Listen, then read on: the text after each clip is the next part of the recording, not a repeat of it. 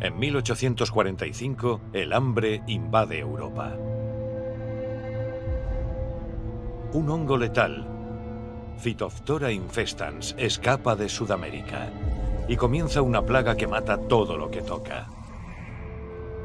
Everywhere in Europe where the potato was an important part of people's diet was affected by a serious food crisis.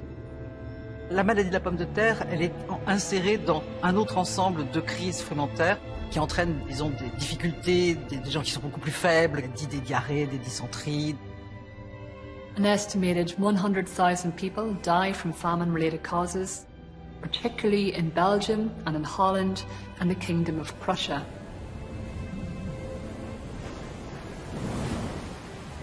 En Irlanda, donde 1/3 de los 8 millones de irlandeses dependen casi exclusivamente de la patata como fuente de alimentación primaria, la hambruna duró 7 años. Proportionately, this catastrophe kills 1 in 8 of every person living on the island. That puts it amongst one of the greatest famines in global history. The Great Famine changed Ireland in so many ways. 1 million dead, 2 million emigrated.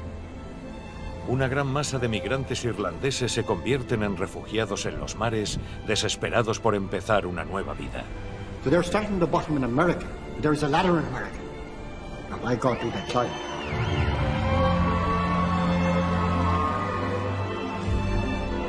Como en las hambrunas más recientes, hay comida disponible, pero solo para quien se lo pueda permitir. En la gran hambruna, solo los más pobres se murieron de hambre y perecieron. Not all Irish people are descendants of people who suffered during the famine. Some Irish people are descendants of people who prospered during the famine. In the late 1840s, it's survival of the fittest in certain parts of the country. The famine occurs in one of the wealthiest parts of the world, in the British Empire. So how could something like this be allowed to have occurred? Great Britain fails Ireland in a catastrophic way. Neglect, indifference, cold-heartedness, insufficient humanitarian care for the Irish. All of those 1 million people were real, warm, living, flesh and blood individuals. They were sons, they were daughters, they were fathers, they were mothers, they were lovers, they were sweethearts. They were your neighbour. In relative time, we are actually quite close. We're maybe 5 or 6 generations away from the worst catastrophe in our history.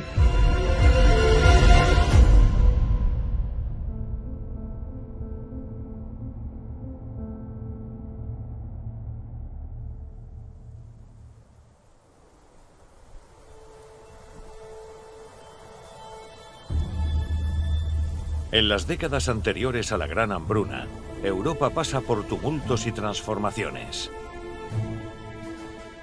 Inspirados por las ideas de la Ilustración y de la Revolución de Estados Unidos, la gente se rebeló ante la monarquía. Desde Francia a España, de Alemania a Grecia, la gente pidió el fin de la desigualdad, de la pobreza y de las injusticias sociales, y la implantación de naciones regidas por la democracia. It was an undemocratic world. It was a world in which the poor had very little voice. Antes de la hambruna, Gran Bretaña se separa. Con un imperio por todo el mundo, se confía en su posición como la nación más poderosa del mundo. British society transforms socially and economically in this period. This is a revolution. Los avances en las técnicas y el crecimiento de la población provocan que muchos dejen el campo para buscar una nueva vida en la ciudad. People are pouring in from rural areas, crowding into the towns, the new megacities that have grown up as a result of the Industrial Revolution. And with this rise in population comes one of the greatest social ills of the Victorian era, and that's poverty. Attitudes towards the poor were very negative, but they were particularly negative towards the Irish poor. Their poverty is not exaggerated. kept us on the verge of human misery. Their cottages would scarce serve as pigsties in Scotland. For centuries past, the native Irish, so the Catholic Irish, had been cast into a subservient status, and very definitely there was a common understanding of Catholic Irish as inferior. Desde la conquista y colonización de la isla en los siglos XV y XVI, Irlanda estaba bajo el gobierno británico. Según el Acta de Unión de 1801, Irlanda estaría completamente sometida a Gran Bretaña. En teoría se debería tratar a los irlandeses igual que a los ingleses, escoceses y galeses. En la práctica se les trata con prejuicio y desdén en su territorio. The Irish were thought to be feckless, thought to be lazy. Indolent is a word that's used commonly at the time. They needed to be led. They had very little initiative themselves. They were often considered to be the lowest of the low. The function of Ireland, from British perspective, is basically what can we get out of it. We've got the land now, we own it. Un 95% de la superficie de Irlanda pertenece a un pequeño grupo de protestantes leales a la corona británica. The ascendancy, the elites, the major landowners, the estate owners, the titled families. We have approximately 5,000 families who would belong to that class. They supplied members of parliament. They were the local authorities in many ways. La élite cultivaba su granja para producir grandes cantidades de comida, que en su mayoría exportaba a Gran Bretaña. On the eve of the famine, 90 million eggs every year were exported to Britain. Salmon, all sorts of fish, alcohol. Enough corn is being exported from Ireland to feed 2 million people in Britain. And so some people would describe Ireland by the 1830s, 1840s as being the breadbasket of Britain. Ireland is an agricultural district of England, for which it yields corn, wool, cattle and military recruits. A diferencia de Gran Bretaña, el cultivo en Irlanda no está modernizado. Millones de arrendatarios agrícolas con y sin tierras trabajan en el campo. Estos arrendatarios alquilan pequeñas granjas a la élite. Los aparceros no trabajan por dinero, sino a cambio de un trozo de tierra del que sobrevivir. Los que no tienen tierras tampoco trabajan por dinero, sino por el permiso de ocupar un terreno accidentado. Aunque no tienen dinero, pueden confiar en una cosa: la nutritiva patata, que plantan en las crestas que a día de hoy siguen en el terreno.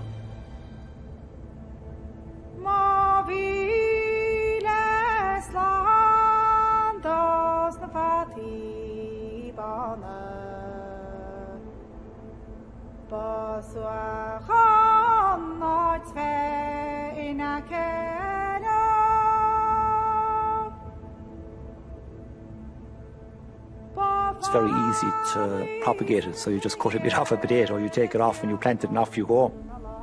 It could be planted in poor land, mountainous conditions and still provide.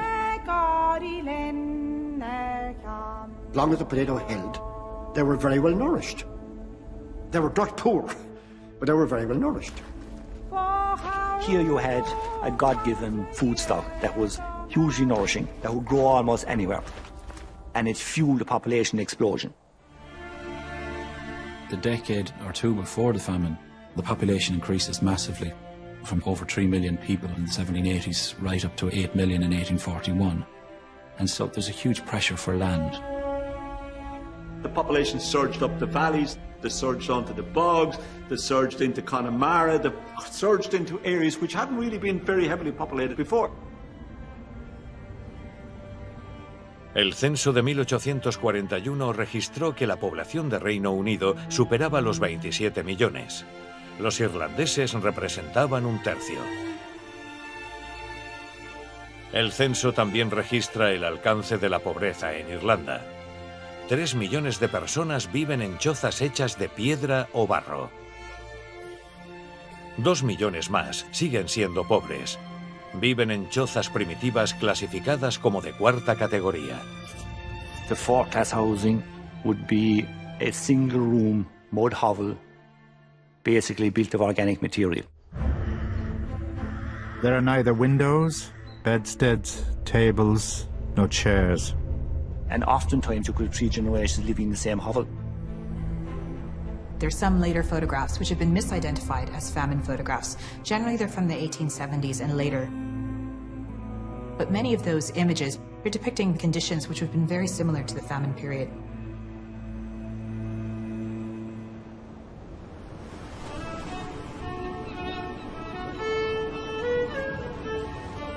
The whole west of Ireland was full of these kind of settlements.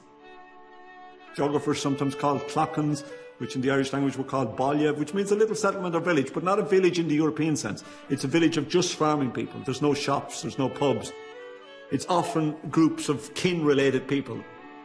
And these were very vibrant in terms of oral culture. They were singing, they were dancing. You know, they were face-to-face neighbours. Patrick, Hugh, James, Brian, Mary, Bridget. You know, they're people with recognisable names. They had human wants, they had human desires, they had human frailties. They loved each other, they hated each other. They drank, they smoked, they played music, they danced. The majority were Irish-speaking. They were living, breathing people.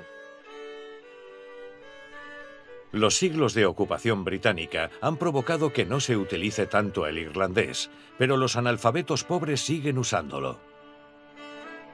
Esta lengua ancestral se usa en la cultura, en los cuentos y en las canciones. En su viaje por Irlanda un año antes de la hambruna, la filántropa estadounidense Asenath Nicholson experimentó la vitalidad de la cultura. At night we had full proof of Irish merriment. They ate their potatoes and rose to play. The dancing and singing were so boisterous they shook the cabin and reached the ears of most of the neighbourhood. And nowadays, when we look at the west of Ireland, we see emptiness and remoteness. But all the people talking about a pre-famine, what they talk about is the noise. Everywhere people talked, there was constant noise, constant chatting, constant hubbub. One of the saddest things during the famine is that that culture disappears or weakens dramatically.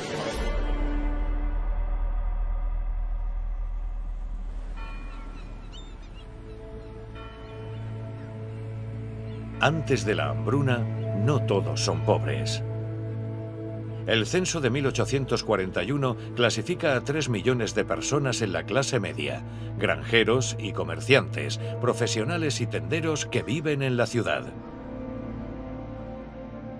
Desde la emancipación católica de principios del siglo XIX, liderada por Daniel O'Connell, Gran Bretaña ha otorgado una mayor igualdad de derechos a los católicos irlandeses. Aquellos con acceso al dinero y a una educación han aumentado su rango social para unirse a sus colegas protestantes. Algunos han comprado tierras que han alquilado a los rangos más bajos. Las autoridades británicas son conscientes de la pobreza en Irlanda. A muchos les preocupa que solo dependan de una fuente alimentaria.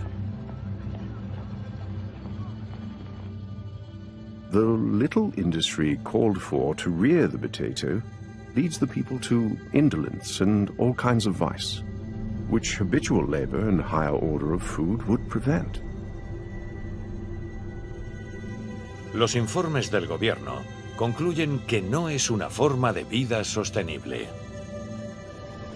There is nowhere in the world today where the dependence on a single food is as great as it was in Ireland in the 1840s. You have poor housing, you have endemic poverty, you have a single food source, which was a kiss of death. It's a system that built towards disaster, really, from every perspective.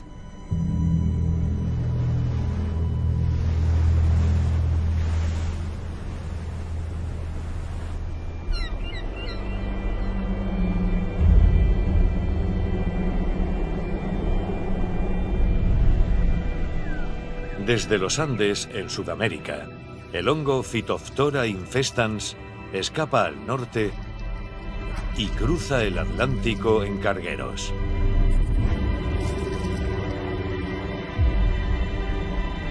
En el verano de 1845, la plaga llega al puerto de Amberes.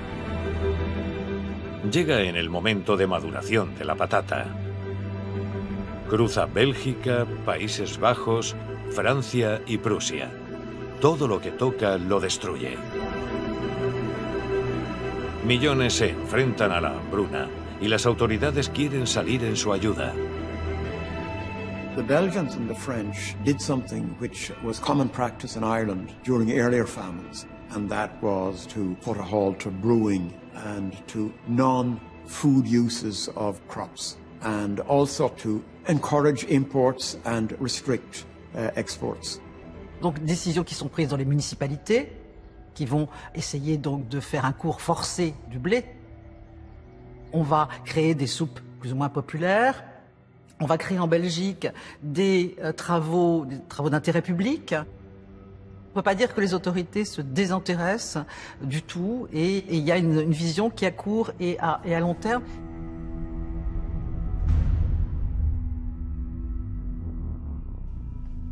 Al llegar a Irlanda, la plaga se extiende gracias a su clima.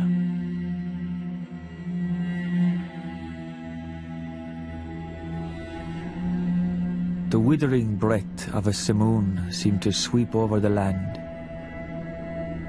People notice a blackening of leaves in the field, and they also notice a smell. Can you imagine that mentality? My God, what I depend on for my existence is rotting in front of my eyes as I look at it. I saw whole tracts of potato growth changed in one night, from smiling luxuriance to a shriveled and blackened waste. Se pierde un tercio de los cultivos.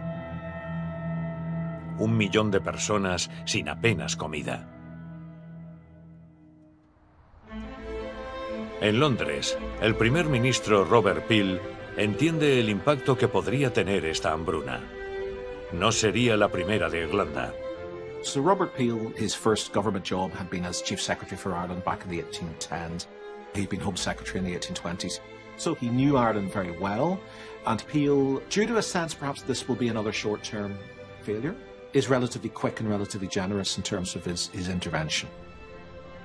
Pero también sabe que cualquier ayuda a los irlandeses ha de implementarse sin ofender a los defensores del libre mercado.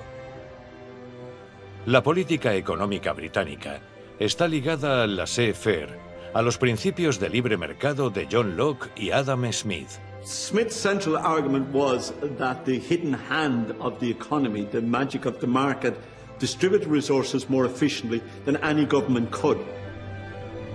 Their decree was that it is the role of government to facilitate employment, work, not to be giving handouts to people, even people in dire need. It is no man's business to provide for another. Peel está decidido a ayudar. Su gobierno establece una comisión de ayudas temporal que crea cientos de comités por Irlanda. Estos comités voluntarios distribuyen maíz barato, importado de América. Crea trabajo público para que los pobres puedan trabajar por el maíz. El mensaje es claro. Los pobres deben trabajar por cualquier ayuda. Liberal political economy implied that if you gave people welfare or benefits without linking that to work or productive employment, you would create, in effect, a parasitic or drone class.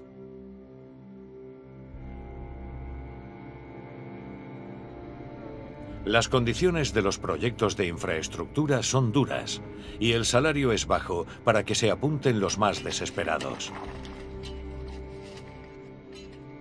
The work should be as repulsive as possible, consistent with humanity. That is, paupers would rather do the work than starve.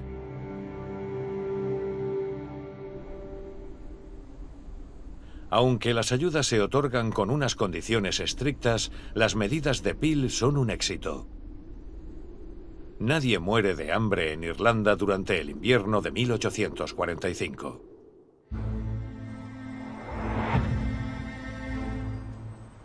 Sin embargo, en Gran Bretaña se le critica. Peel knew the risk he was taking, and he knew that he was risking his own political future. The Times newspaper is reporting Peel's relief system is too generous, it's corrupt, the landlords are getting things done at state expense, at public expense. Será más criticado cuando, para abaratar el maíz, deroga las leyes que establecían un arancel a las importaciones. And that triggered a downfall in the government and the creation of a new Liberal Party government under the leadership of Sir John Russell. Russell's party and Russell's government is also deeply factionalised. He's a weak prime minister with very little, if you like, personal authority. When he comes to power in June of 1846, the famine is not on his agenda. He believes it'll be over by the summer. That's what had been predicted. Pero en 1846 vuelve la plaga. Esta vez mata a casi todos los cultivos en Irlanda. And somewhere between 3/4 and 9/10 of the potato crop is wiped out in 1 week. In the last week of July, first week of August of 1846. I shall not readily forget the day. I could scarcely bear the fearful smell which came up so rank from the deceitfully luxuriant stalks. The crop was worthless. Therefore, the livelihood and the food of the millions who depended mainly on the potato, that's gone. It's really only with the failure of the crop in 46 that the realisation, I think, struck, hey, this is massive. So 46 becomes, in effect, the first year of sustained serious famine. We entered a cabin in one dark corner with 3 children huddled together, perfectly emaciated, eyes sunk, voices gone, evidently in the last stage of starvation. Given that this is the second year of crisis, people's resources running out in the countryside. Such is the scale of the widespread hunger that even the crows have been reduced to skeletons. So people have been able to perhaps get through 1 year by selling their pigs, by pawning their agricultural tools, their clothes, by perhaps not paying their rent. In the second year, there's nothing left to pawn, there's nothing left to sell. La gente rebusca y roba por sobrevivir. La pesca tampoco es posible. Han vendido y empeñado sus barcos. Recogen todo lo que pueden de la costa. In Ballyhaig, great misery prevails. A woman was drowned in endeavouring to gather seaweed, the only food to be procured for herself and her wretched family.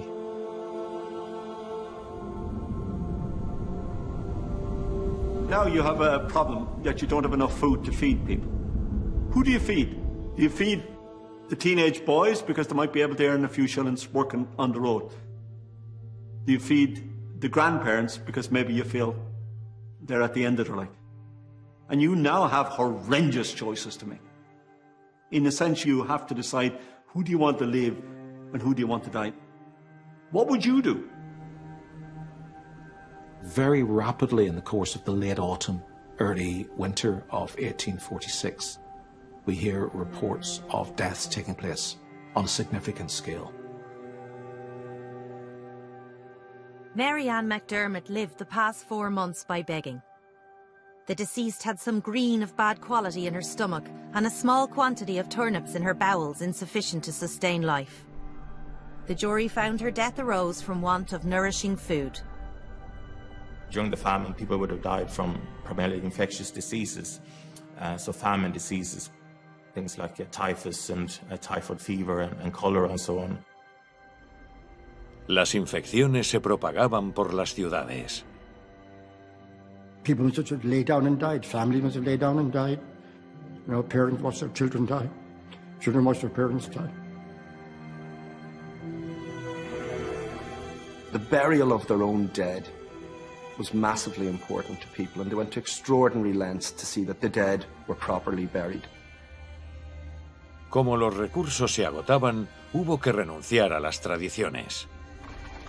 So there was cats going every day carrying people to the local graveyards. To facilitate their burial, the only option was to bury them in mass graves.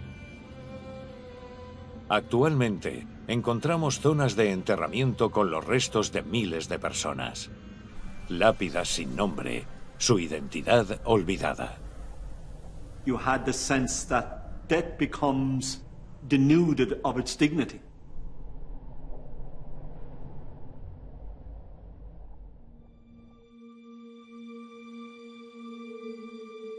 En 1846, el Illustrated London News le encarga unos dibujos a James Mahoney. El recuerdo de la hambruna.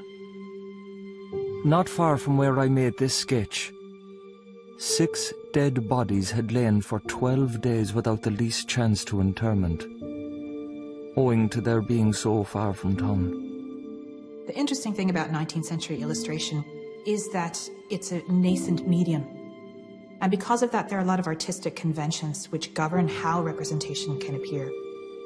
So you don't see starving and emaciated bodies. It's mediated. It's oftentimes romanticized. It's often sanitized as well. Nevertheless, it does show the extent of devastation in a way that audiences had never seen before.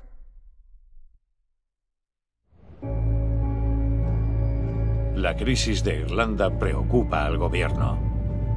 People within government are getting very concerned about the amount of money that taxpayers, ratepayers are paying in Irish relief. There was quite a bit of tension between the English officials in Dublin, saying, you know, there's famine, and the Treasury in London saying they're exaggerating. We'll do something, but we can't be lavishing England's largesse in Ireland. Except through the purgatory of misery and starvation, I cannot see how Ireland is to emerge into a state of anything approaching prosperity.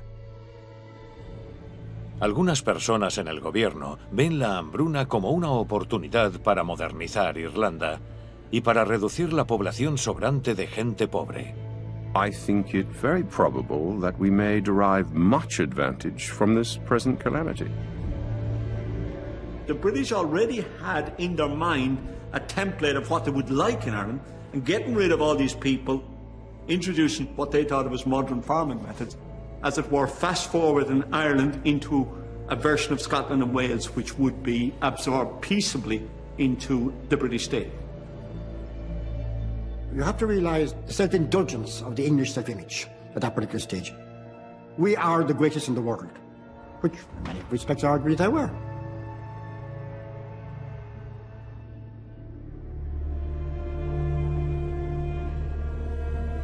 En invierno mueren miles de personas a la semana. El gobierno de Russell deja de abastecer maíz barato. The winter of 1846 to 47 was the coldest for 100 years. It snowed as late as April in the west of Ireland. La única ayuda del Estado es el trabajo en obras públicas. El fin de los cultivos de patata ha provocado que el precio de otros alimentos supere los salarios de la clase obrera.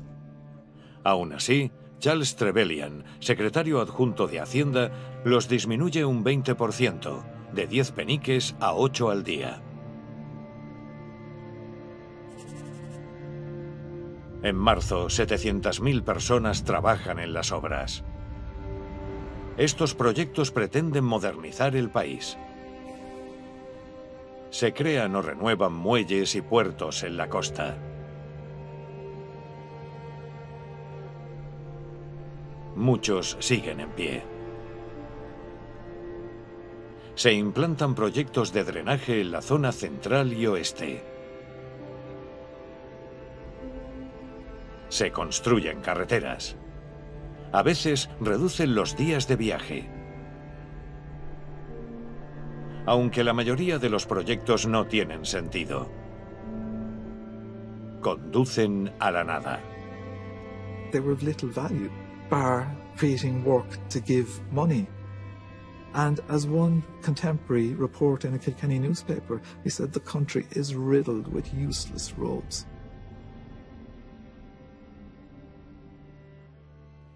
La gente trabaja con apenas comida en el estómago. Muchos viven lejos. Al estar tan débiles, duermen en las obras, expuestos al invierno. Had the poor creatures got this alliance at their homes, it would have been relief. But in the way it was given, it meant slow murder. The whole system was perverse. Instead of prolonging life, it probably in lots of cases it killed people.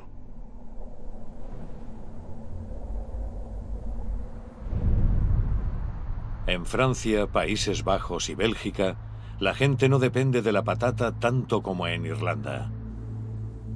Aquí la hambruna se acentúa con la inflación del precio del trigo.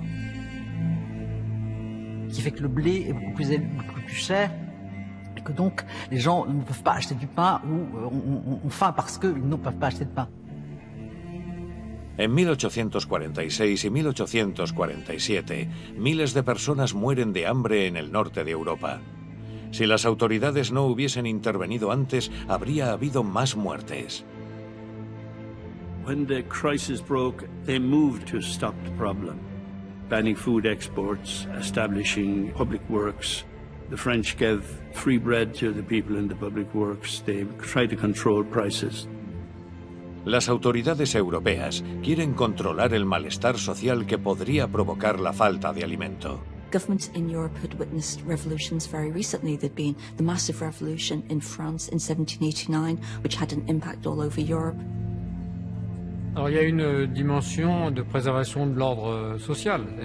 On sait que si on veut préserver la paix civile, si on veut éviter d'avoir des jacqueries, comme le XVIIIe siècle en a connu beaucoup, y compris des jacqueries énormes, nationales, il faut que les gens puissent manger à leur faim. A woman with a dead child in her arms was begging on the street yesterday. Notwithstanding all the distress, the market was supplied with meat, bread and fish. Incluso en los peores años de la hambruna, los mercados irlandeses están llenos. Se sigue exportando comida a Gran Bretaña como de costumbre.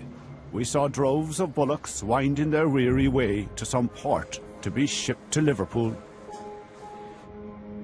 Algunos afirman que Irlanda necesita el dinero de las exportaciones para que la economía siga a flote. One issue with stopping exports in Ireland is that if you impose that kind of a restriction for several years in succession, farmers will not grow anything because you would remove the incentive farmers had to produce. There's something visibly wrong with taking food further beyond reach of people. Something wrong with that. And deep inside us all, we know the British government should have closed Irish ports. They should have refused to allow food to leave the country. Whether it would have fed everybody, it wouldn't. It would have fed somebody.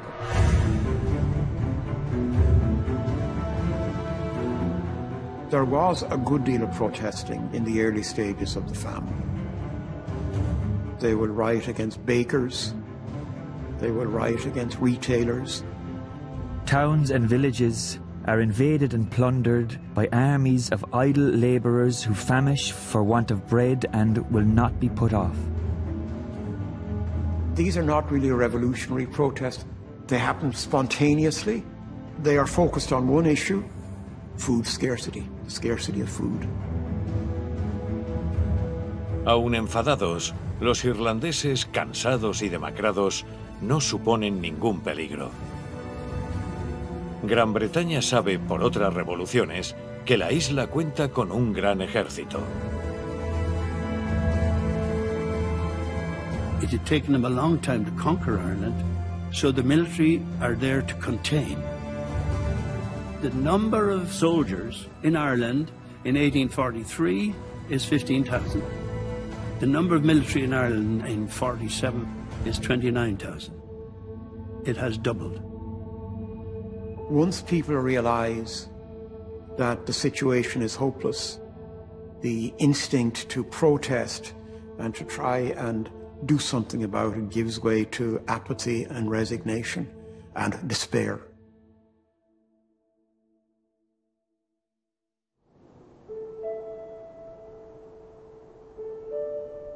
Donde las autoridades flaquean, médicos, clérigos y organizaciones benéficas tratan de llenar el vacío en la primera línea. La sociedad religiosa de los amigos, o Quakers, tiene un gran impacto. There are roughly 3,000 Quakers within Ireland on the eve of the famine, and they were tremendously helpful in their reliefs to try and stave off the worst effects of famine among the poor. They also took a really important and active role in setting up soup kitchens across the country, in places like Youghal, in Waterford, in Kerry, for example. Los curas católicos y clérigos protestantes recaudaron dinero para comprar comida y ropa a los pobres. A algunos protestantes se les acusa de proselitismo a cambio de comida. A la mayoría les mueve el altruismo. We see lots of clergy dying, Protestant and Catholic. We see relief officials, both paid by the state and also voluntary relief officials dying. We see doctors dying. 27 curas y clérigos y al menos 10 Quakers mueren tratando de salvar la vida de los irlandeses. Les motivaba su fe cristiana.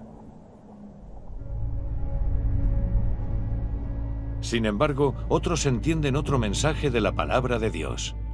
God, grant that we might rightly perform our part, and not turn into a curse what was intended as a blessing. For people who are evangelical providentialists like Charles Trevelyan and many of his supporters, the famine is not an accident. It's seen as a direct intervention by God in the natural world because it's delivered by a blight.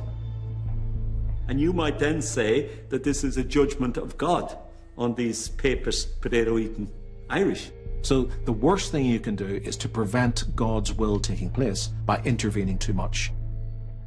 It's the combination of that providentialism, of that laissez-faire, or as we would now say, neoliberal economics, and early proto-racial thinking. Remember, everybody in the 19th century world was a racist.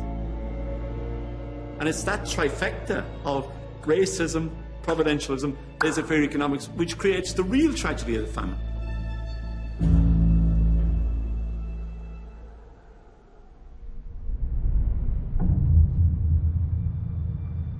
On Friday, 22nd January 1847, Dr. Daniel O'Donovan, late one evening, opened the door of his house to find a woman standing there. She was emaciated, she was in fever. It was as if the grave had at that moment vomited her forth. La señora Keating necesita la ayuda del doctor Donovan, pero a él le da miedo exponer la vida de sus hijos y le ofrece dinero para irse. I don't want this. My child is dead for over a week, and I need somebody to come and bury him. That the neighbours wouldn't help to bury the child, and that she was afraid that the pigs would eat her child. And the doctor went out to the house, which she described as being like a sewer. On the ground lay 2 children, and in the ditch in front of the door was a coffin containing the putrid body of a dead boy of 7 years old.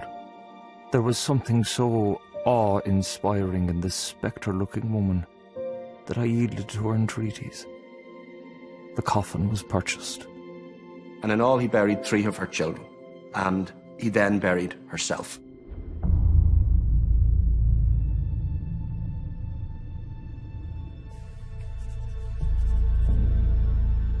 Para 1847 la muerte acecha en toda la isla, sobre todo en el sur y en el oeste. Pero en el este y el norte también hay miles de muertos.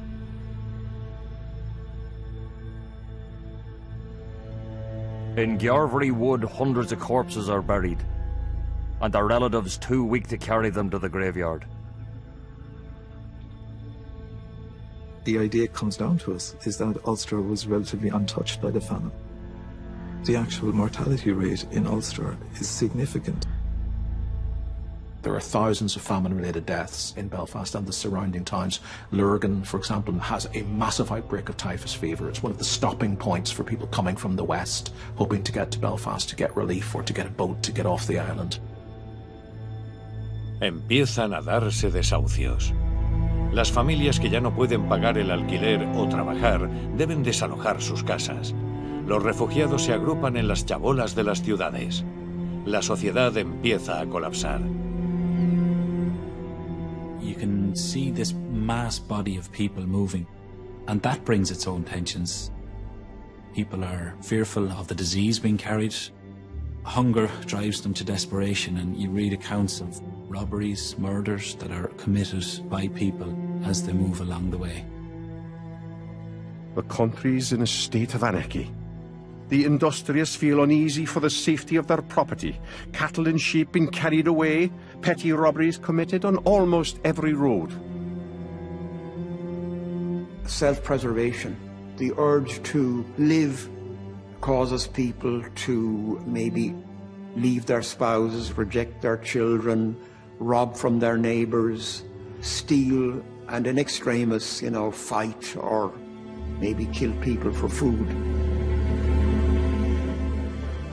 There are reports from Curra of half-buried bodies, of a mother and children eaten by dogs, and bodies of people who had died a fortnight previously, left for weeks where they expired. Are we really living in a portion of the United Kingdom?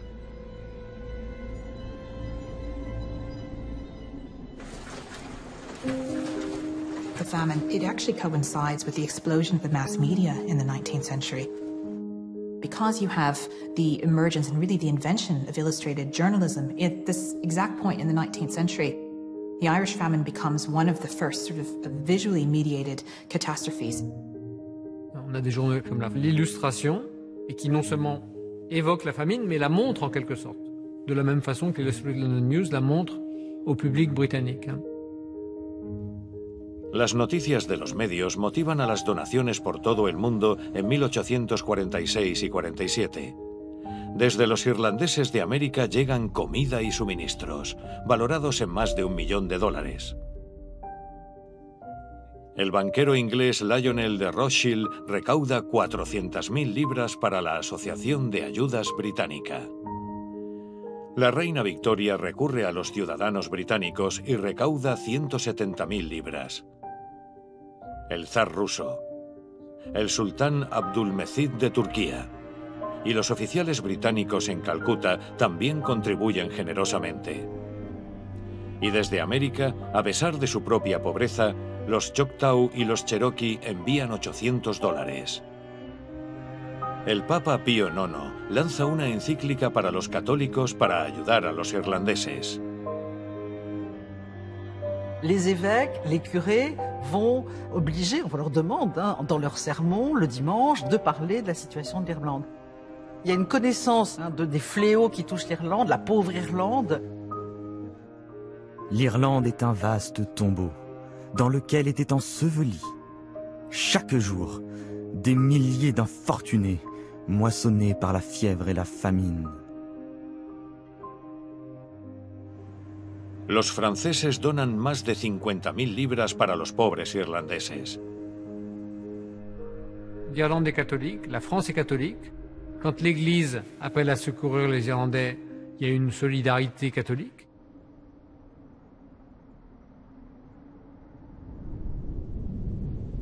Sin embargo, las ayudas humanitarias no son suficientes para alimentar a los millones de irlandeses. El mundo está observando y Gran Bretaña sabe que tiene que ayudarles más. El canciller de Hacienda, Charles Wood, no quiere seguir destinando el dinero de los contribuyentes a ayudar a Irlanda. There is a financial crisis which begins through the collapse of the railway bubble. And in 1847, two successive banking crises happen within Britain that is occupying a lot of the attention of the government and of Parliament. The only way it can continue funding Irish relief is to raise taxes within Britain. And of course, this is a very unpopular move amongst the public who don't want to be funding Irish relief. Charles Booth decreta que no se va a gastar más dinero de los contribuyentes en los irlandeses. También se anuncia un cambio en la política. Se clausura el trabajo público. En su lugar, se abrirán cientos de comedores sociales en la isla. Se alimentará gratuitamente. El coste de los comedores lo cubrirá un préstamo de Hacienda y las altas tasas a los terratenientes. Tasas que apenas pueden permitirse pagar. Landlords aren't able to collect rents. They're not in a position themselves to be able to pay the rates. Many of them were debt-ridden to an extreme. Los comedores sociales abren en junio de 1847. Esta operación logística sin precedentes alimenta a 3 millones al día con un guiso de maíz, arroz y cereales. The greatest achievement of British policy and Irish participation are the soup kitchens. And it wasn't expensive. The public works before them had cost over 5 million. The total cost for the soup kitchens was 1.75 million. El verano de 1847 trae más ayudas. La plaga no vuelve. No se han plantado muchas patatas, así que los cultivos no valen la pena.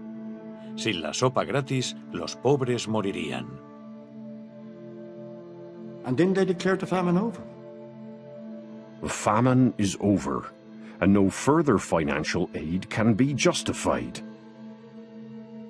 Why does he say that? I think it's because it's tied into this idea the famine was a divine intervention.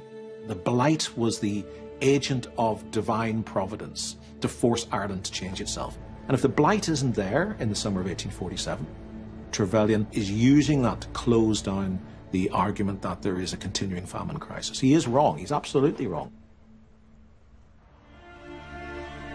No se ha terminado. Aún así, los comedores cierran, dejando a 4 millones sin una fuente de alimentación. That was a callous decision, because so many will die on the basis of that decision.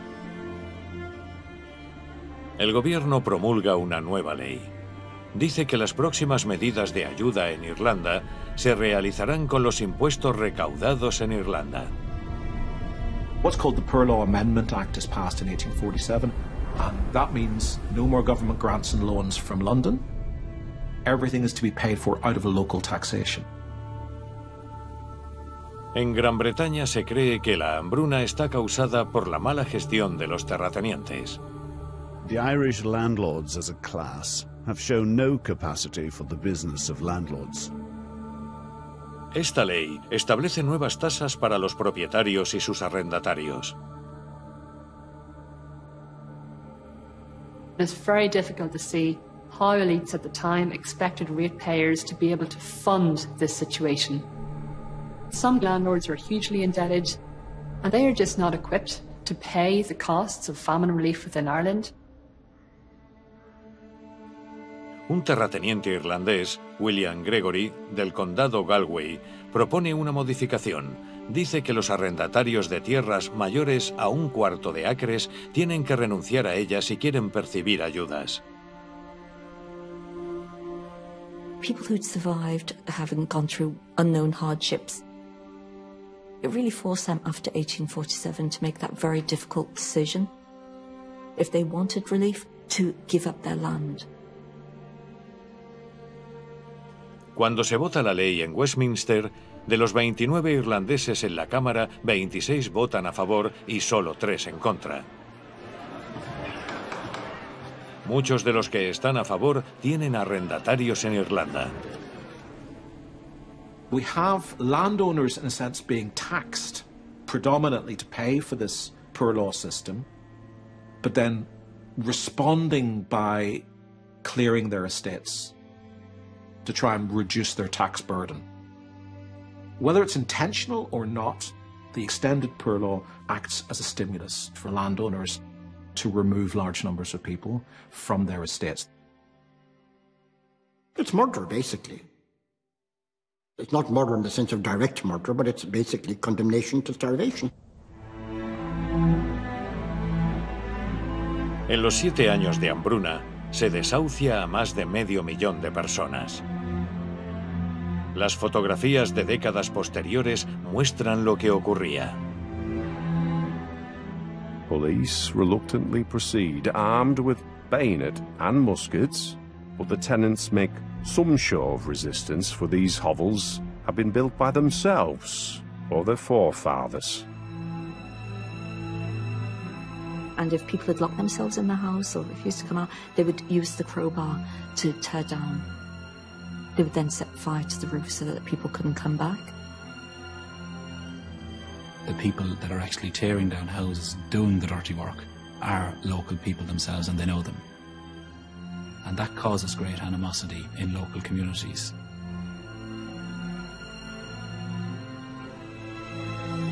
People take shelter on beaches, in ditches, anywhere, because they couldn't go to the property of any other landowner.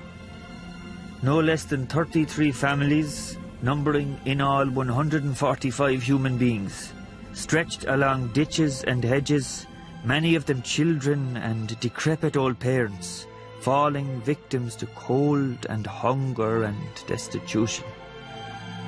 Algunos terratenientes son más caritativos. Les dan comida y perdonan el alquiler. I have made up my mind that the distress of the poor demands a large sacrifice on the part of the richer, and it must be our business to give up luxuries to meet this. To feed the hungry is a duty that cannot be shirked. De Donegal a Tipperary, de Waterford a Roscommon, de Cork a Tyrone. Los desahucios ocurren en casi todo el país. Desde Ballinrobe, en el condado Mayo, George Bingham, conde de Lucan, demuele 300 cabañas y desahucia a 2000 personas. En el condado Clare, más de 1000 arrendatarios son desahuciados por Crofton Moor Vandeleur. En el condado Kerry se desahucia a 4000 arrendatarios mediante un plan de emigración. Al poseer el 95% de Irlanda, la aristocracia es responsable de la mayoría de desahucios, aunque no son los únicos. In the decade before the famine, you find a lot of Irish merchants and shopkeepers purchasing small tracts of land around the towns and villages across the country. There's an awful lot of people living on that land, and when the pressure comes to bear then, they're amongst the first to evict. Merchants, shopkeepers, publicans, the clergy, Catholic and Church of Ireland, we find evicting people in the late 1840s. Alas, my fine holy people have been starved to death. The landlords of all sects and creeds conspired for their extinction. The Catholic landlords are the most cruelly disposed. Como están obligados a abandonar sus hogares, las ciudades van desapareciendo.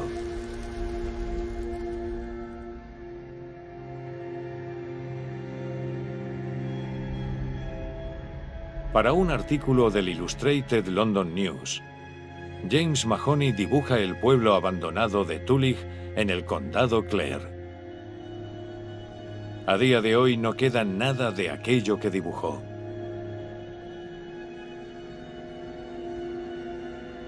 A 50 kilómetros de Tullig se encuentra con una joven y sus 2 hijos. I lived on the lands of Guranatuha. We were put out last November. Antes de su desahucio, otros 2 hijos de Bridget O'Donnell habían muerto. Uno era un recién nacido. The whole family got the fever, and one boy, 13 years old, died with hunger while we were lying sick. Cuando Mahoney la encontró, Bridget y sus hijos vivían en un agujero bajo un puente, y con miedo de que les echen.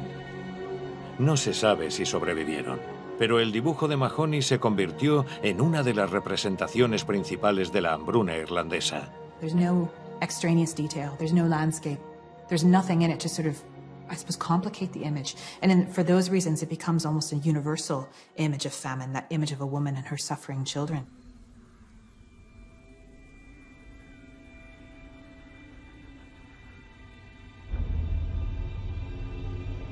Aquellos que necesitaban las ayudas solo podían recurrir a los asilos para pobres. Suelen encontrarse en Francia, Países Bajos y América. Solo Gran Bretaña los utiliza como solución ante los desahucios. Solo se da ayudas a quienes aceptan quedarse encerrados en los asilos. Desde 1842 se han construido 130 asilos en casi todas las ciudades.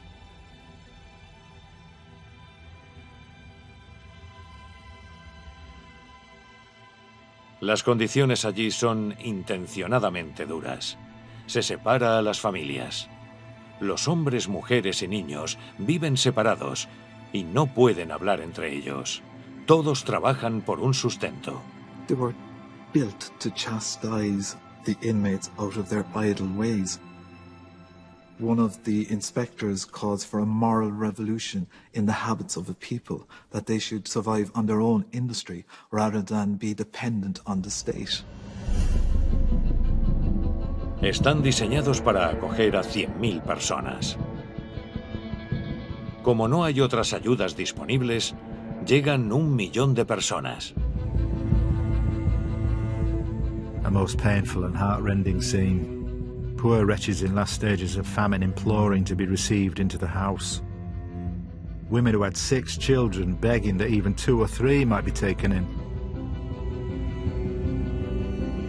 They were built to deal with poverty in normal circumstances. They were unable to cope with a tragedy on the scale of the famine. 1,000 or 2,000 great hulks of men lying piled up within brick walls. Did a greater violence to the law of nature ever present itself before? You can argue that it's quite a heartless system, but it's still a place that people did actually get some help. You had medical officers who were really struggling to keep the disease from spreading and caring for people. And people were actually saved in the workhouse as well. Una de cada 5 muertes durante la hambruna tuvo lugar dentro de un asilo u hospital. La mayoría son niños menores de 15 años. There's a high mortality rate in the workhouses. It's a passageway to the grave. Morir en un asilo garantiza en la mayoría de los casos la dignidad de un entierro. Pero a medida que hay más muertes, los cementerios locales se llenan. You had the stench of the putrefying corpses sort of coming out of the ground, so a massive health hazard. Cuando se excavó la ciudad de Kilkenny, el arqueólogo forense Johnny Gerber descubrió fosas comunes. Eventually they had no other choice than to bury them within the boundary walls of the workhouse. And these were mass burial pits, 63 pits in total. In some situations you had 2 individuals in one coffin, an adult and then the remains of a child placed between the legs of that adult. They were really death traps. By the end of the famine, over 200,000 people have perished in these workhouses.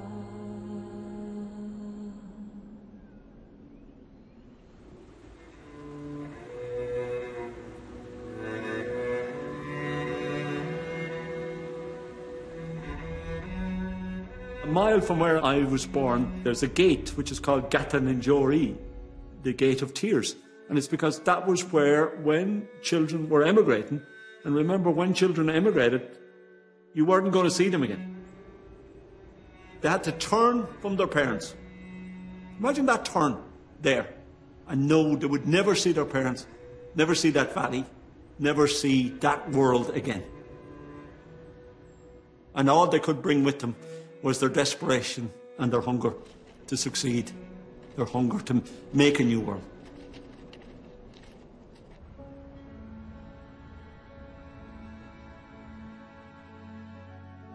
Los migrantes desesperados hacían lo posible por encontrar un billete.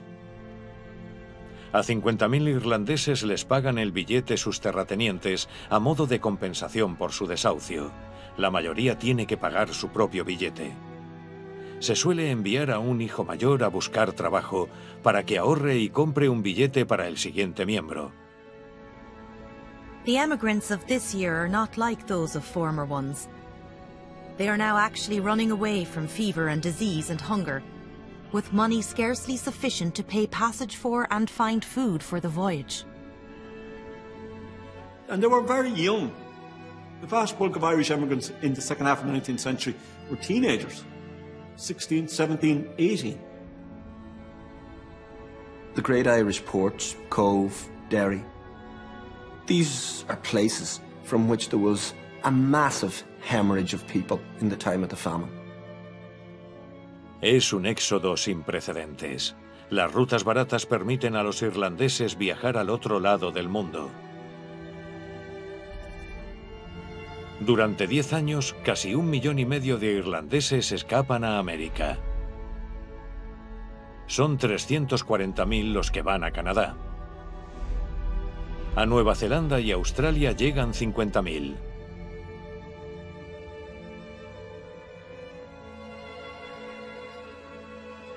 Entre los que llegan a Australia, hay 4.000 chicas huérfanas que vienen de los asilos. La mayoría trabajan como empleadas domésticas. Con el tiempo se casan y comienzan a criar familias.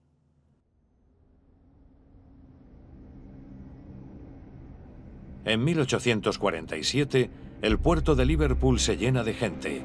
A él llegan 300.000 irlandeses. There is a real sense of the alarm on the part of the Liverpool authorities. They're going to be swamped by this ocean of poverty coming across the Irish Sea. The anticipated invasion of Irish pauperism has commenced.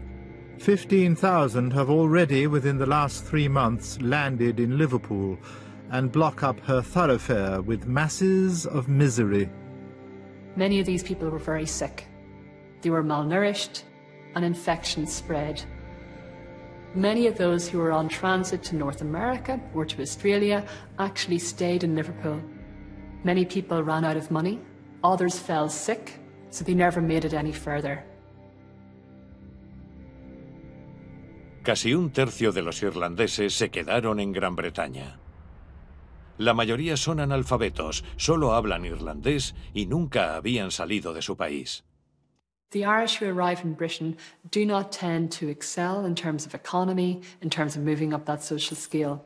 A lot of them become subsumed into that larger working class, that part of that urban environment, those people who are working in factories, those people who are part of industrial Britain.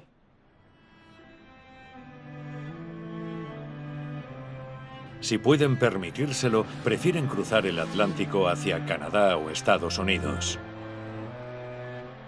The Irish were the boat people of the day. The medical inspections are cursory. People are bringing disease onto the ships with them. The ships that crossed to Canada in 1847 by far have the highest mortality rate. These are the infamous coffin ships. Cientos de hombres, mujeres y niños. El 30% de todos los que lo intentaron murieron durante el viaje o en la cuarentena. La ruta a Estados Unidos es más segura. El 90% consigue llegar con vida. Los supervivientes suelen quedarse en la costa este, sobre todo en Massachusetts, Pensilvania y Nueva York. These migrants bring with them disease.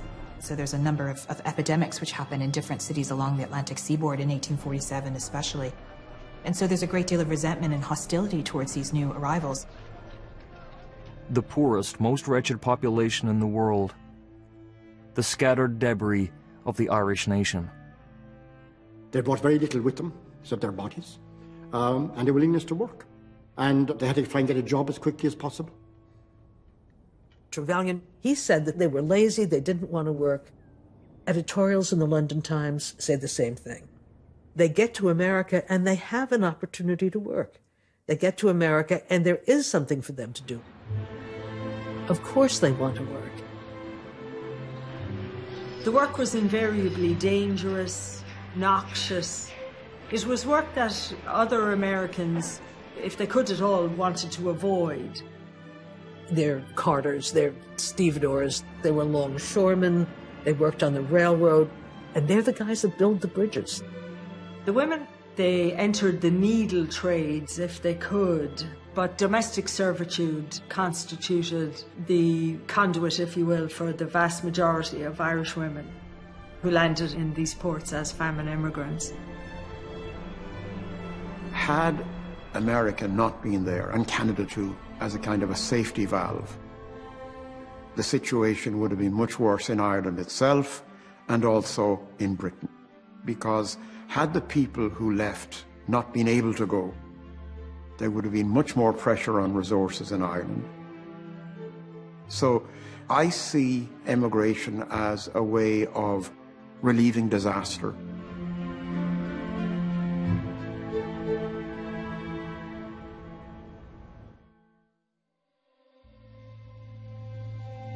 Para quien se queda en Irlanda, no hay muchas esperanzas. En 1848 la plaga vuelve a arrasar las tierras otro año más. Siguen las muertes, los desahucios y el éxodo. El mundo se ha cansado de la hambruna irlandesa. Famine fatigue refers to the phenomenon where people begin to lose compassion and people begin to lose interest in major catastrophes like famine. While you have this initial charitable response, which happens in 1846 and 1847, after a while, the funds essentially run out. And much of the worst devastation and mortality happens from 1848 and onwards. As if things couldn't get any worse, many landlords now either default or refuse to pay their rates. So many of the Western unions start to go bankrupt. Los asilos se ven obligados a cerrar. Otros están tan llenos que rechazan a gente necesitada. Los desahucios continúan en silencio. Las puertas de las ciudades están cerradas. If you're in a society that's coming under pressure, as Irish society came during the famine, the people who are surviving, doing well, let us say the middle class, that class becomes harder and becomes colder, simply by the denial of charity. The charity that custom would have once demanded was denied frequently during the famine. Algunos no dejan de ser caritativos, generosos y heroicos. The mother striving might and main to protect children, even though the food is so limited. So there'll be lots of humanitarian gestures within the family which take place. What's a much more interesting way to think about the famine is what did the poor do to and for themselves? Those good things that they did, they helped each other. They sought to assist each other. They rioted for food. But they did bad things too. And among the bad things that they did was land grabbing, denying charity to people in need of charity, killing other poor people for food. What happens during famines where people are starving is that it affects not just your physical body, it affects your mental health as well. They were losing empathy towards other people. They become selfish. The crime rate spirals, several murders a day being committed. There's 20,000 reported crimes in 1848. 20 years later, in 1868, that had fallen to about 2,000. Jimmy Finn found a knife in the house, and with that knife he killed both children. He killed the girl first, and afterwards the little boy. He took 2 quarts of flour as he was hungry. The savageness of the murders as well. We read of people's throats being cut from ear to ear with bill hooks. Women and the elderly are seen as easy targets. You have instances of infanticide, of child desertion, women resorting to prostitution in order to survive. One of the most shocking things about the Great Famine is what people are reduced to eating. People are reduced to eating food that they don't regard as human food. So they're reduced to eating a putrid pig. They're reduced to eating the donkey. They're reduced to eating dogs. And to eat food that is subhuman is an index of how you have yourself being reduced. But the ultimate is that you end up eating another human being. Survivor cannibalism, trying to live on the corpses of people who have predeceased you. They might be related to you and they might not. Aunque era raro, se registraron varios casos de canibalismo. In the village of Drumcaggy, 4 were dead together in a poor hut. Brother, 2 sisters and daughter.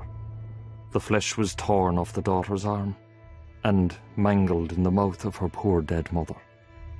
And there are documented cases of this in Cork, in Kerry, Galway, in Mayo, in 1847, in 1848, in 1849. William Walsh of Mount Partry and his son were found dead together. Their flesh was torn off their bodies. Flesh was found in their mouths. If you don't believe that this happened or could happen, then you don't really understand what famine is about.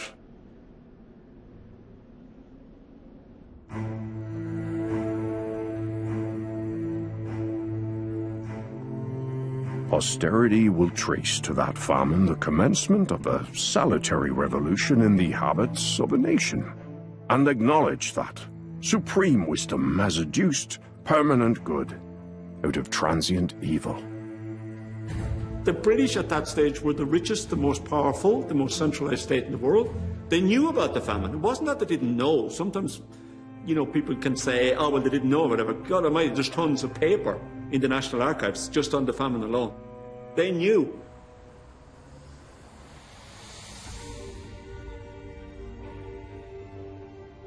La pérdida de la patata y el aumento en el precio de los alimentos desataron el caos en Europa en 1848.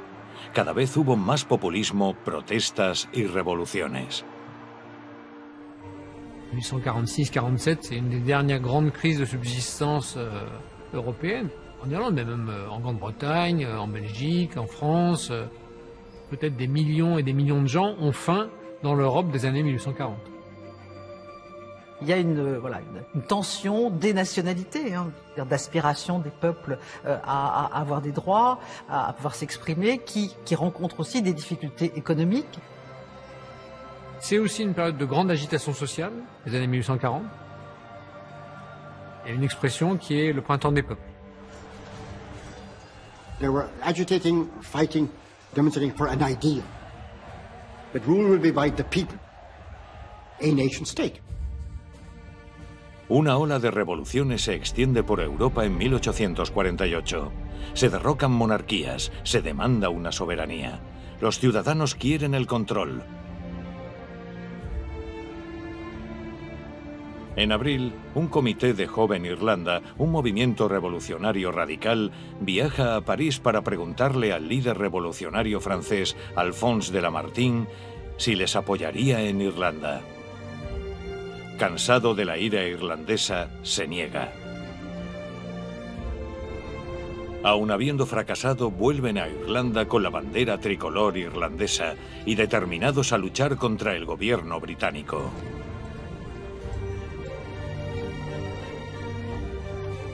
They were driven by two things. One was the famine, obviously, itself. And the other was by the image of what was happening in Europe.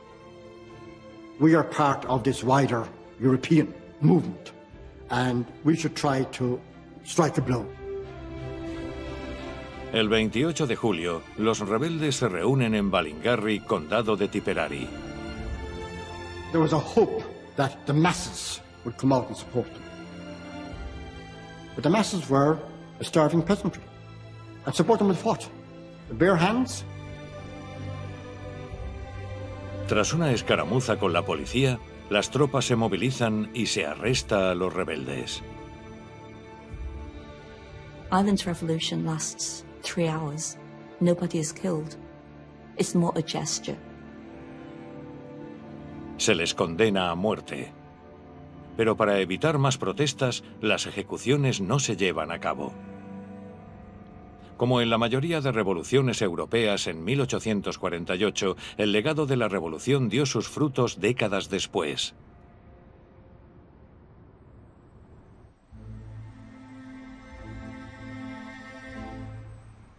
El intento de revolución pone aún más en contra a la opinión británica.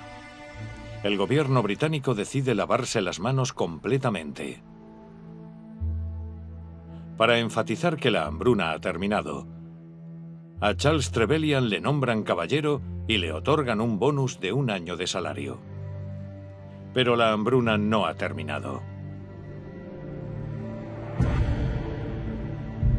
En 1849, la plaga vuelve. You can't say that the famine ended in 1849. It began to decline somewhat, but by no means vanish. 50, 51, and even in parts of the country into 52 were famine years.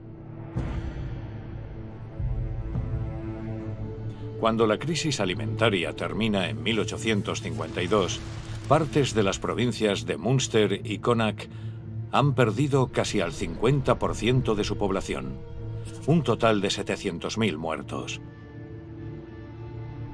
Ulster también ha sufrido, con 175.000 muertos, la mayoría protestantes y católicos. Las poblaciones de las ciudades han quedado a la mitad. Un legado que no se superará hasta un siglo después. La muerte, emigración, caída del matrimonio y aumento de la infertilidad provocaron que los niños desapareciesen del sur y del suroeste. Desaparecieron 100.000 granjas familiares. Antes de la hambruna, en Irlanda vivían 8,5 millones de personas. En total, 1 millón perdieron sus vidas. En esa década se marcharon 2 millones para no volver nunca más. The fourth-class housing and the people in them are practically wiped off the face of the earth. 2 to 3 million people gone. Complete destruction of a whole people. The sense of destroying a whole class. It makes a greater impact than war. La mortalidad ha llevado a algunos a categorizarla de genocidio. Genocide is a modern legal concept. We can characterize the management of the famine as partly intended to get rid of the courtier and landless poor of Ireland, an entire social class who were regarded as an obstacle to productive agriculture. But they were not targeted because they were Irish Catholics and Gaelic speakers. They were targeted because of their class characteristics. So they don't meet the Genocide Convention. And I think in terms of management of the famine, a charge of genoslaughter would be appropriate. Neglect, indifference, cold-heartedness, insufficient humanitarian care for the Irish.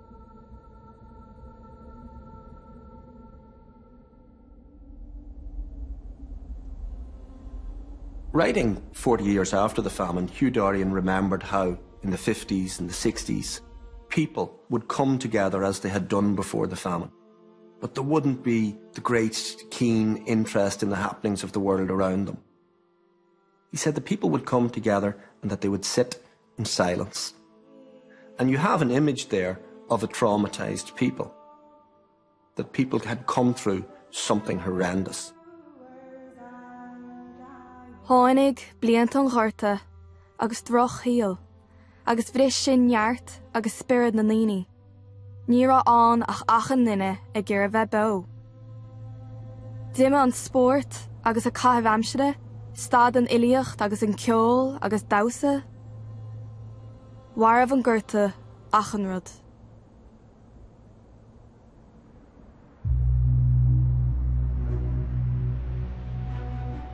Dans la longue durée, la mémoire de la famine, c'est vrai que c'est une cicatrice terrible sur la tutelle britannique.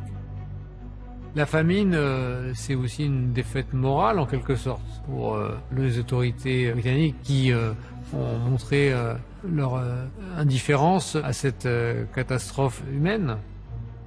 C'est une différence importante de ce point de vue avec l'attitude des gouvernements d'Europe continentale.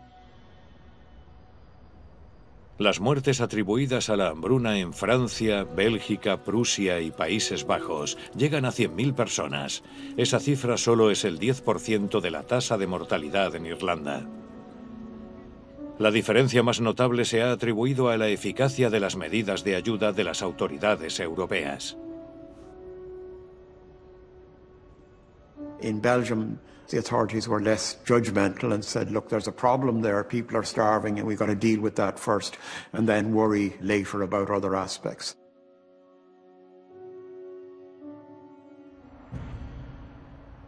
La Hacienda británica ha gastado 8 millones de libras en medidas de ayuda para los irlandeses, la mayor parte en préstamos que esperan que se les devuelvan. In the context of the overall United Kingdom tax intake of over 300 million during the famine years, the spend on the Irish famine of 8 million was paltry. It may be worth noting that the totality of military and police costs was 14 million in Ireland at the same time. In the end, policy is about maintaining control, law and order. Algunos se benefician de las pérdidas de sus compatriotas. There were those with an eye for their chance. People are dying, land is being vacated. There's nobody strong enough left to actually resist. Let's grab what we can. You know, it's ours now. They're gone. The big farms grew bigger, and they did it by absorbing their neighbours. You walk around any big farm in Ireland and the ghosts of the famine still walk there. Hugh Darien, when he wrote of the famine in 1890, he said, you know, it was terrible. But he also says that at least when it was over, it got rid of turbulent and indifferent characters who were only a disgrace to the good, to the honest, and to the well-doing.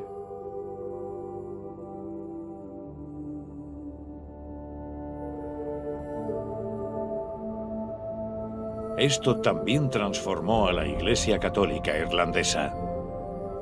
Prior to the famine, it was rooted in the seasons, in the landscape, like holy wells, the pilgrimages, the holy mountains like Croagh-Patrick, but it was also very strongly in the Irish language and was really spiritual. The church that emerged after the famine is ultramontane. It looks to build churches, to control people, to bring them inside the church. The church came in as an anchor in a very, very turbulent kind of world, a world of poverty, a world of emigration, a world of family dispersion and breakdown, and the church provided an anchor in that surging sea of anxiety. And we became a very pious, not spiritual, very pious people, you know, where respectability mattered, not so much having any real genuine sense of religion, but being seen to practice religion, what we used to call in the old days crawl thumping, you know, mea culpa, mea maxima culpa.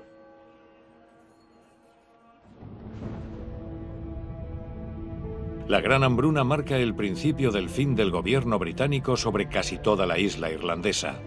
In terms of what you might call political wisdom, political nous, it's one of the biggest own goals in English history. The famine is a major psychological weapon in the hands of Irish Republicans, 2 generations, 3 generations on. It leads ultimately to Irish nationalism seeking independence. El revolucionario feniano radical O'Donovan Rossa y el líder del movimiento de los derechos de propiedad Michael David vieron de niños cómo desahuciaron a sus familias. During the land leak, the famine is an image which is used to say we're not going back there. La idea de una Irlanda independiente de Gran Bretaña se difunde en Estados Unidos. Se recaudan millones de dólares para apoyar la causa. Those who left Ireland, especially those who went to America, their anger was politicized and they blamed the British government for their exile. The Irish Americans in the late 19th century, they begin to interpret the famine as part of the rationale for an independent Ireland. They let them starve, they let them die, they let them come to America on the coffin ships. This is the way the British treated us. En Irlanda, las últimas décadas del siglo XIX ven el nacimiento de una generación joven de nacionalistas culturales determinados a impedir la desaparición del gaélico y de su cultura. In a sense, Ireland was culturally concussed, comatose, almost silenced during the famine. And then what we had to do as a country was to try to find a way of maintaining Irishness, but in the English language. From the 1880s onwards, a generation suddenly kind of said, okay, we have to take responsibility for this. And because of that, you get this extraordinarily experimental culture, the Gaelic League, the Abbey Theatre, the Celtic Revival, and a huge effort to reimagine Ireland to stop ourselves being swallowed whole by a British project. La Asociación Atlética Gaélica pasa a ser una organización nacional que fomenta la cultura y deportes autóctonos como el hurling, uno de los deportes de pelota más rápidos. Michael Cusack, when he started the GA, really wanted to kind of say, get up off your knees, stop being kind of crawling slaves, you need to stand up. That's the response to the famine. Mediante una lucha revolucionaria que duró una década, los revolucionarios irlandeses consiguieron echar a Gran Bretaña de casi toda la isla 70 años después del fin de la hambruna. Esos 6 condados de Ulster se llamarán Irlanda del Norte y permanecerán en Reino Unido. Con la firma del Tratado Anglo-Irlandés en 1922, se establece un Estado independiente libre de gobernarse a su manera.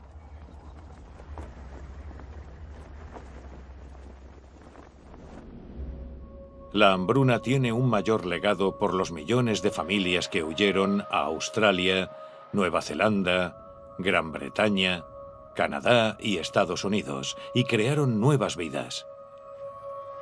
Con el tiempo se integran en las sociedades que les han acogido. Muchos se hacen líderes en la iglesia, negocios, cultura y política. Hoy, los más de 70 millones de la diáspora irlandesa dicen descender de los refugiados desesperados que dejaron Irlanda durante la hambruna. Given what they came from, it is, I think, one of the most remarkable achievements of any people in the world.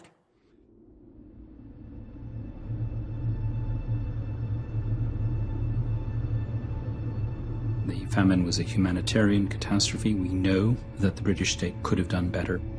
So the story will be a constant reminder for long periods ahead about what to do and what not to do about famines.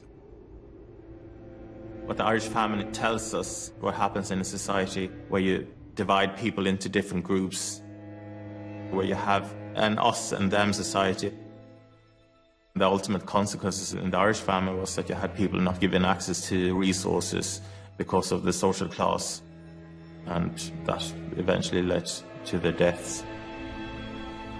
Many of the same difficulties and prejudices that were faced by Irish migrants who were fleeing in conditions of absolute deprivation and poverty are similar to some of the hostilities that we see happening in Europe today with the arrival of immigrants from the Middle East in particular. We should never lose sight of the fact that those open borders into North America at that time was a great help, just as open borders in other places today would be a great help to poor people. I think if we feel anything, it is never again. Famines don't have to happen in the world now, they didn't have to happen historically. So if we take anything away, I don't think it should be anger. I think it should be an understanding that it didn't need to happen then, it doesn't need to happen now.